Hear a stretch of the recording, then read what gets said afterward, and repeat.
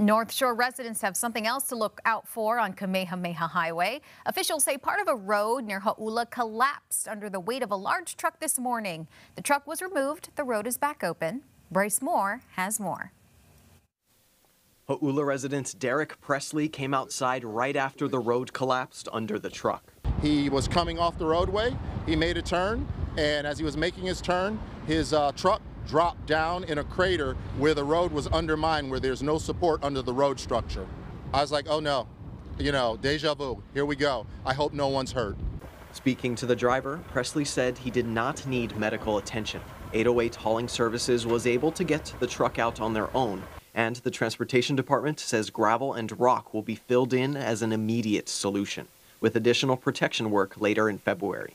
Some argue those are short-term efforts, not a real fix. A real fix would be something that doesn't fall apart, where the Koyoga bags fall off into the beach, where they can be cut open by people, and where large king tide waves come in, and after 3 years, the fix is completely gone.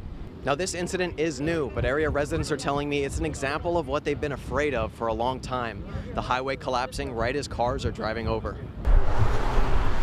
And I'll tell you, this road is not safe right now. This road is undermined, and these cars that are actually on the water side should not be driving on this roadway.